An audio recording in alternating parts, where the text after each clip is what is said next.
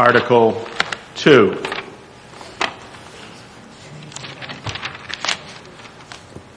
Articles 2 through 5 are planning and zoning articles. They are not, by law, able to be amended. So as we did last year, I would at this time entertain a motion to consider Articles 2 through 5 as a group so that our planning director can go through those with us. Do I have a motion moved by Ms. Barnes? Do I have a second to that? Seconded by Mr. Griffin. So this will simply allow, hopefully, for a quicker presentation of these zoning and planning articles. All those in favor of addressing them as a group, please raise your voter card. Thank you. Any opposed? All right. At this time, I'm going to entertain a motion to waive the reading of Articles 2 through 5 in their entirety due to their length. I have a motion in that respect, moved by Mr. Griffin, seconded by Mr. Barnes. All those in favor? Down hands. Any opposed? All right. I promise my last procedural motion is to open discussion on Articles 2 through 5. Do I have a motion on that? Moved by Mr. Griffin, seconded by Mr. Bridle. And now I am going to recognize our town planner, who will take us through Articles 2 through 5. If you have questions, you certainly can come to the podium, and if you have a question on Article 2, why don't we have those questions come up after Mr. Bichon has concluded his presentation on Article 2 and sequentially from there. Jason? Thank you very much. So I'm presenting Articles 2 through 5 for you this morning. They're the Planning Board's proposed zoning articles. Before I begin, just to let you know, the full text may be viewed on the display boards out in the hallway this morning. They'll be here throughout the day, and they'll be also displayed at the meeting on the vote on March 13th. And the full text is also available in the town offices and on the town website. And I'll begin now with Article 2. I'll go through a purpose and overview of each of these articles. On Article 2, the purpose is to provide clarification about the existing requirements for personal services establishments. And by that, we're talking about beauty and barber shops, nail salons, tanning salons, and similar services to those. An overview of this article includes a new definition of personal services establishment under Section 1.6. Also included is much needed cross-referencing between Section 2.8, which is the Town Center District section, and Section 325A of the use regulations. Conformance with RSA 313A as it pertains to such establishments has been verified as well.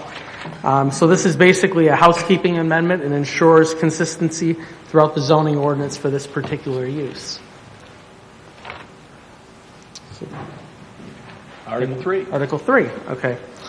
Article 3, the purpose of this one is to allow dog daycare centers, which currently are not enumerated in the zoning ordinance, in the industrial zoning district. This article establishes a new Section 325E under Article 3 use regulations. It also defines dog daycare center under Section 1.6, the definition section. The key components for this use would include hours of operation from 6 a.m. to 8 p.m. with no overnight boarding, limiting the use to the industrial zoning district with site plan and/or subdivision approval required, and specifying the need for compliance with the town's animal control ordinance and any other applicable regulations such as the RSAs, the state RSAs on this subject. Just as a side note, there are a few of these uses in Hampton right now, but those uses did require variances as it's not enumerated in the ordinance. The planning office has been receiving an increasing amount of interest in this particular use, so the board decided to propose enumerating it this year. Seeing no questions, Jason, why don't you take us through number 4? All right. The purpose of Article 4 is to clarify and strengthen the requirements of the professional office residential district. And just to give an overview of where that district is located, it's roughly from where the Center School and Toll Ave area is on Winnicunnet, eastward just short of Mill Road, the easterly portion of Academy Avenue, and portions of High Street around the cemetery and abutting and across from the cemetery. That's the approximate area of that zoning district.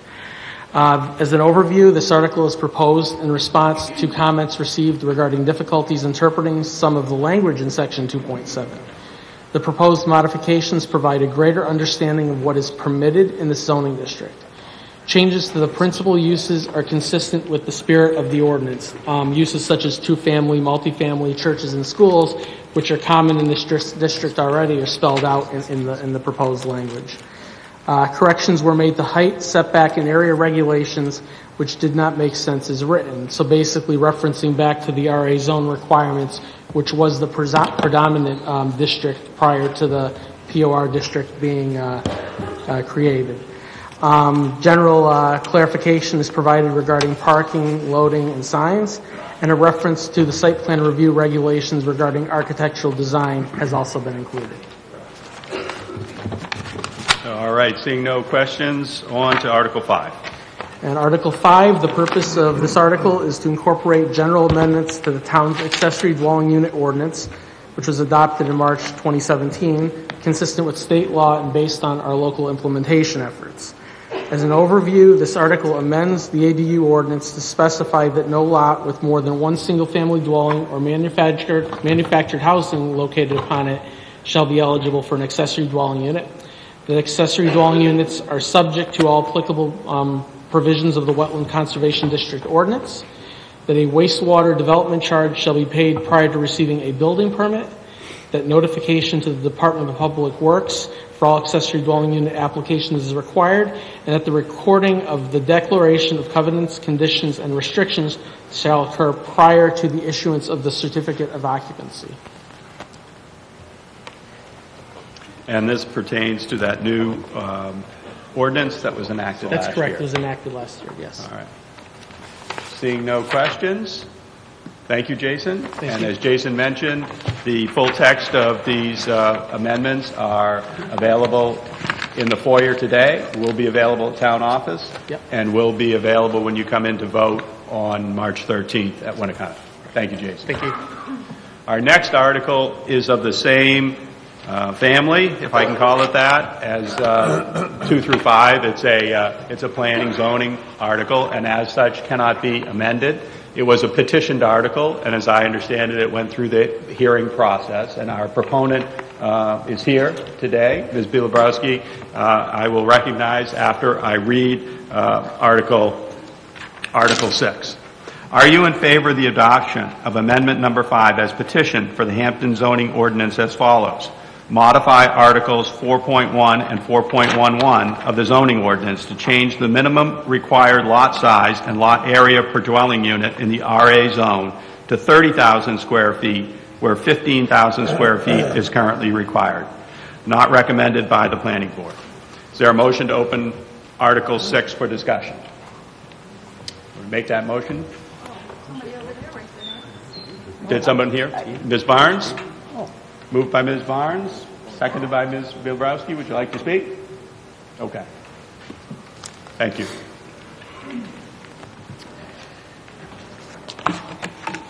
My name is Ann Bielbrowski.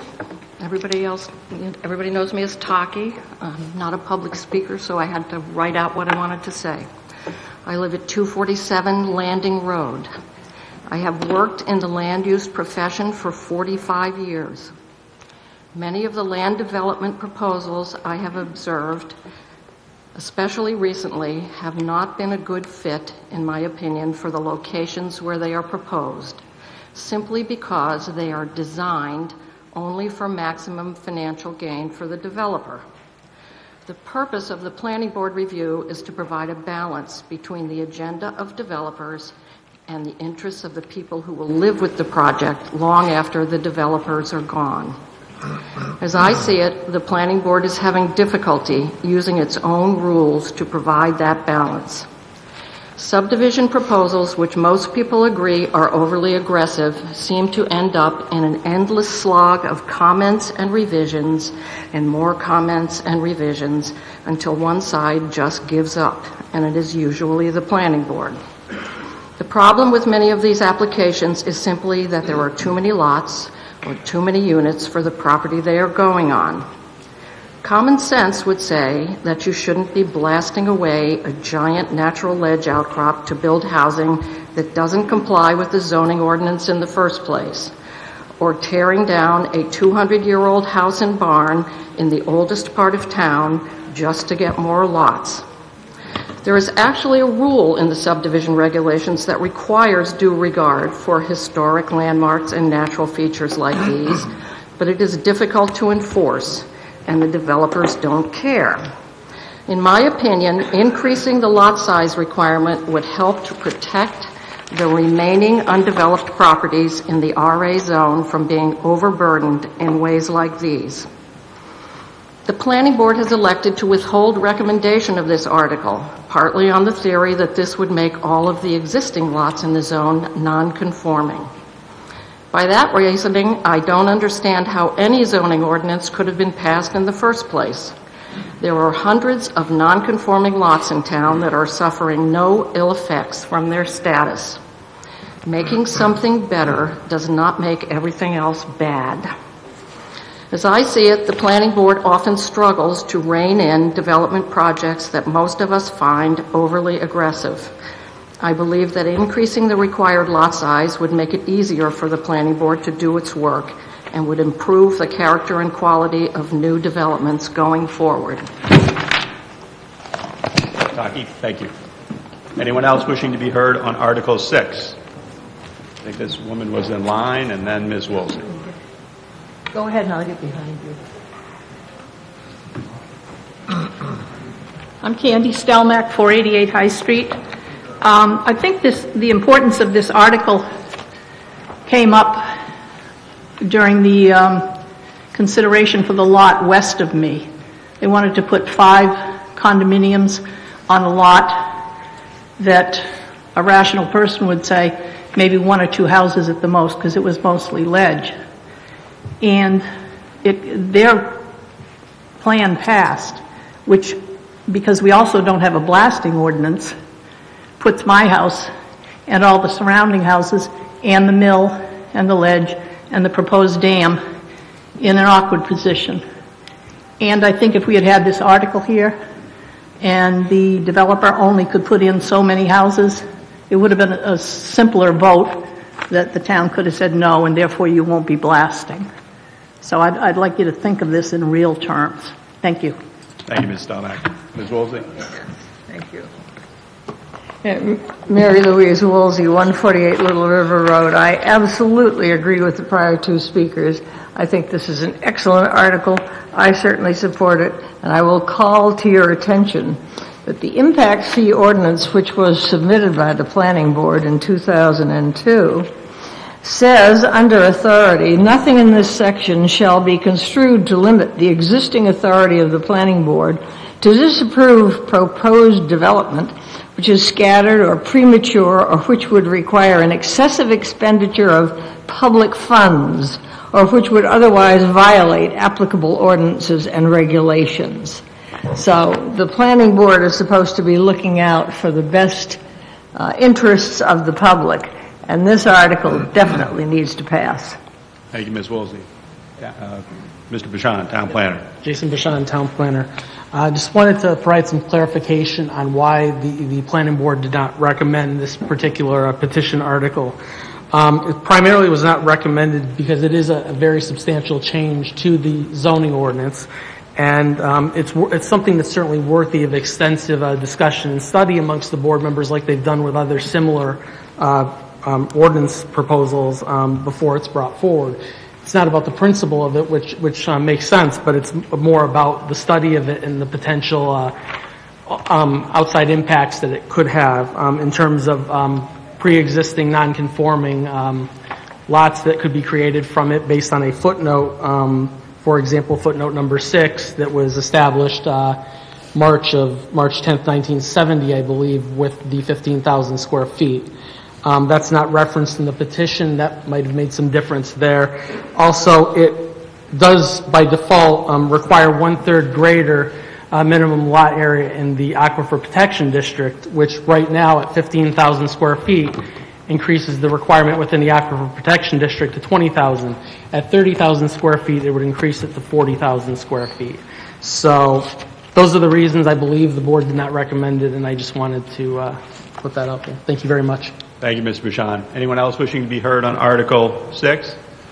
Seeing none, Article 6 will appear on the ballot as printed.